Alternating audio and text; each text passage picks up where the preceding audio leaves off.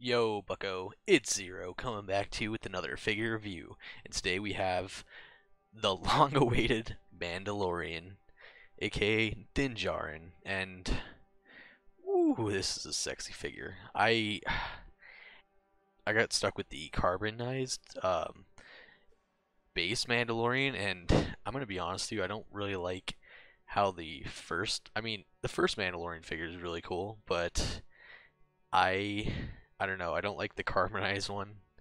And now that I have the carbonized one for over a year now, um, the other one just looks weird to me, the original one. So I'm finally glad to have a Beskar version of the armor. And I feel like it's taken me forever to actually get this. And I've had it for weeks now and have not opened it. But what better time to open it than during the week of the Mandalorian season finale? So we're gonna crack this Beskar baby open in a second, but let's take a look at this box first. So yeah, the front of the box, you got Star Wars, The Mandalorian, and then The Mandalorian, if you couldn't tell already. Side of the box, pretty sexy. Back of the box, he is number 1. And I actually have most of the figures from this set, so let me go bust some of them out real quick to show you what the side looks like. And here's as good as the side of the box that I can get for you. This is 1 through 4, but my armor, which I have not opened yet, is the PulseCon exclusive, so it doesn't really line up here, but that's what 1 through 4 is. And then number 5 is Din Djarin with it's Din Djarin that comes with the child and the removable helmet, which I may or may not be picking up because I'm going to be honest with you, I don't really need it. And then 6, 7, and 8 are all coming out.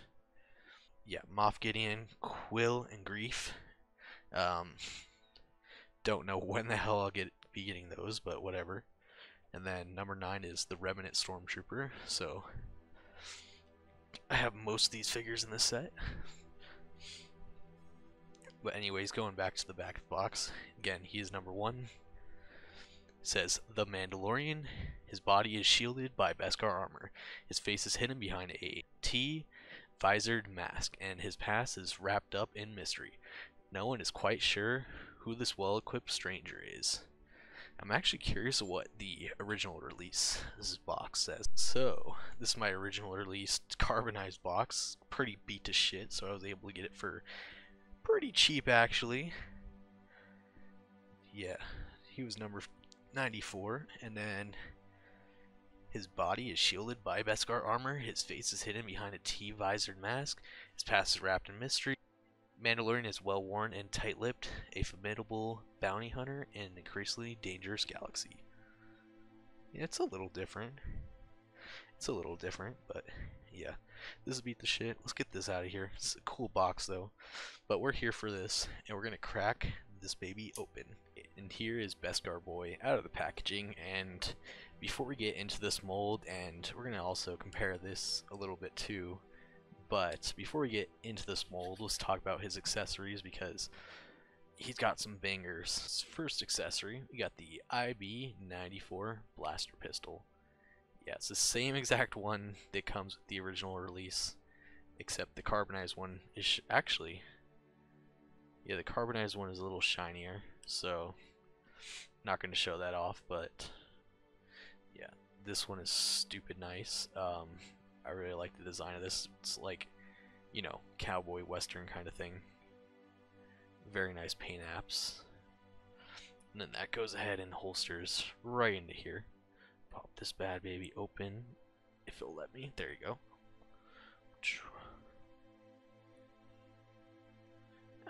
Holster.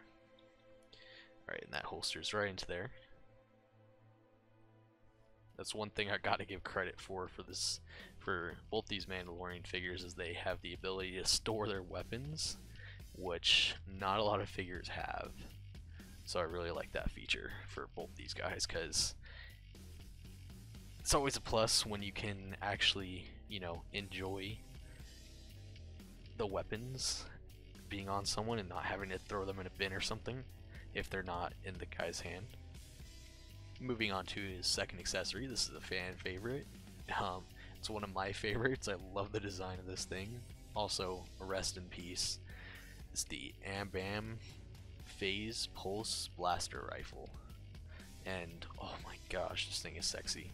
Yeah, we were first introduced to this in the Christmas special with Boba, but that didn't stick around with him. But it did end up on Mando, and I couldn't be happier about that. Yeah, this thing is beautiful.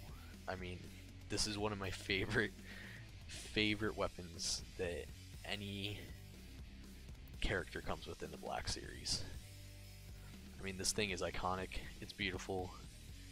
Rest in peace. But the thing I love more about it is it stores on his back. Now, there's two ways to do it. You can either just stick it in this peg hole, or line up this with that. There you go. Yeah, it's kind of obnoxious, but it's fine. I know a lot of people complain about this, but I have no problem with that. But yeah, that's what I love about these figures is they store all their weapons, and I couldn't be happier about that. But what I'm really confused about is how this is gonna work with this last accessory, because the last accessory is his jetpack, which again, rest in peace. Actually, did he leave it? I don't know. I don't know if he did or if he grabbed it or whatever. But either way, this is pretty nice sculpt. I wish it was a little more silver because it doesn't really match up with his armor. But there are ways to fix that, but I'm not too sure. Now, the real problem is, how does this go with the cape? Because obviously, where's the cape with the jetpack? Now that, I don't know. I'm gonna have to figure out something for that. Yeah, that's gonna have to, that's annoying. Yeah, that's gonna be a pet peeve for now. Probably gonna have to get a cloth good cape for this guy, because, yeah, it's not fun. Could that work? It's a little... no. Yeah, I don't know how this is gonna work. Maybe like this. This annoys me so much. Because, yeah, if you have it over the shoulder, it looks weird. Oh my gosh, I really don't know with this. Obviously, you're not gonna be able to put this on there either. I mean, maybe you could if you really wanted to have. Hold on. No, you really couldn't. I tried, but yeah, you definitely need like a cloth good cape or something for this one, because this is not gonna help it work. I mean, no.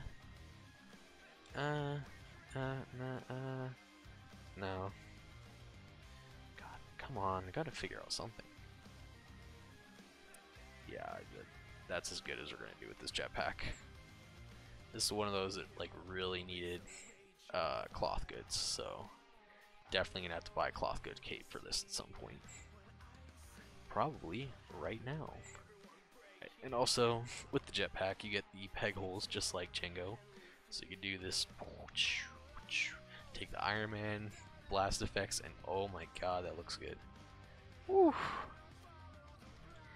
Get him in a flying pose or something, and oh man, that would look tight. Oof. We're gonna have to play around with that later.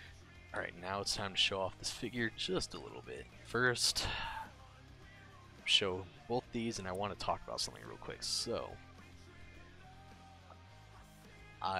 if you noticed on this figure, or on the original one at least, he has this armor right here. So that's pretty much the same thing. Well, he's missing the blue triangle, but yeah, that's pretty much the same armor as, same exact piece as the Scarif Trooper. And then the hand piece, not so much, but I think you get where I'm going at with this. It's very similar. Also, this piece is the same exact thing. So I'm wondering if he was a Imperial at some point due to recent events from Episode 7. It would make a lot of sense. That's a theory for another time, though. But yeah, that aside, obviously, from the waist down, it's the same exact figure. Yeah, pretty much from torso down, it's the same exact figure. But torso up, brand new, everything. You got all the Beskar. I mean, the helmet's the same mold, but just cleaner. Same cape, which cape annoys me a lot. Let me be honest with you. Yeah, definitely gonna need a cloth goods for him. And then you have your little signet right here. You got your little Mudhorn signet. That's a really good detailing. Yeah. I'm gonna be honest with you right now, though. The biggest difference between these two is that there's one thing that this has over him, and that's his this gauntlet moves, which is really hard to show off on camera. Yeah, the gauntlet moves here, but this gauntlet does not move, so that's the only thing I'd say this figure has over the other one. Yeah, so of course you got the different armor. The back is slightly different, obviously. There's no jetpack peg. And that's about it in terms of differences. Now, get him out of here. Probably won't be seeing much of him on this channel anymore, unfortunately. He's been replaced. He'll still look good on the shelf though. Getting a little more into this figure. Yeah, he's got... See, it's pretty much the same color underpieces, but now instead of all the brown and metal, it's like kind of battle damage. It's almost all chrome except for brown, brown, brown. Yeah, it's a lot of... Honestly, if this got carbonized, I might be willing to buy it because, hell, shinier Beskar, why not? Or hell, if this is even like chrome or something, oh my god, that would be awful. But yeah, I'd probably end up buying that. Thanks, Hasbro, for all the repaints. Let's move on to the articulation. So under here, is there a head in there? There is not, I don't think, unless it's glued. It looks like there could be a head in there.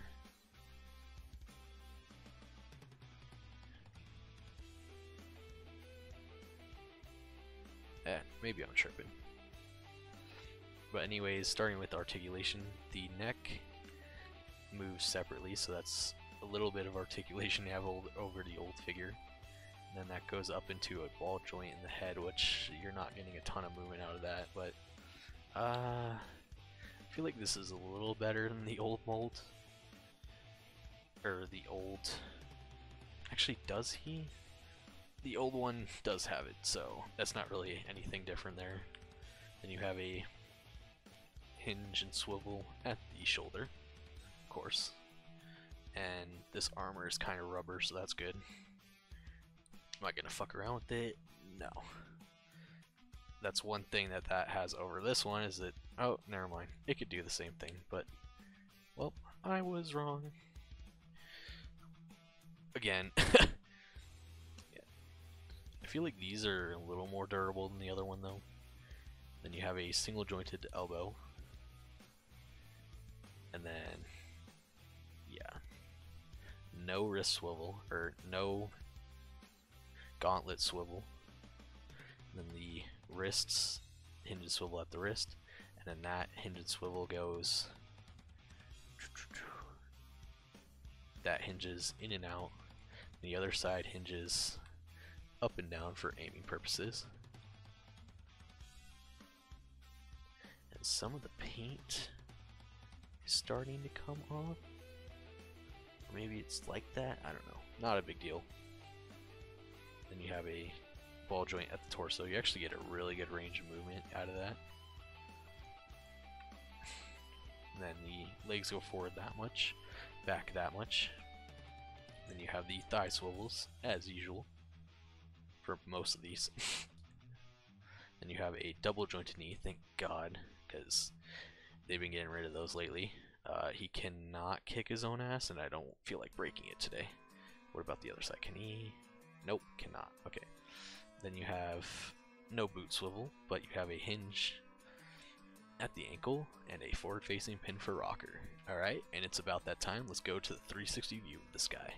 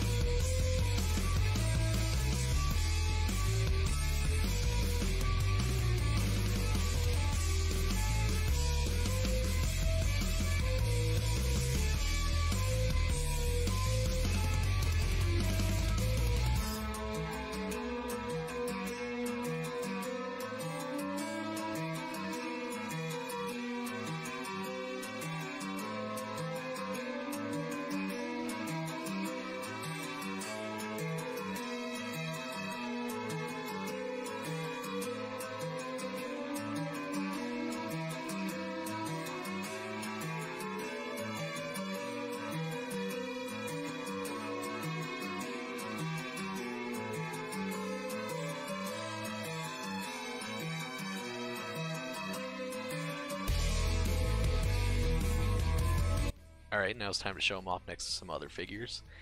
For starters, here he is next to Boba and Cara Dune. And here he is next to A&H Lord Vader and the Remnant Stormtrooper. And here he is next to IG-11, Sabine, and the Heavy Infantry Mandalorian. And as always, here he is next to Luke Skywalker Squawker. Overall, great figure. I loved the original Mandalorian figure, and this is no different.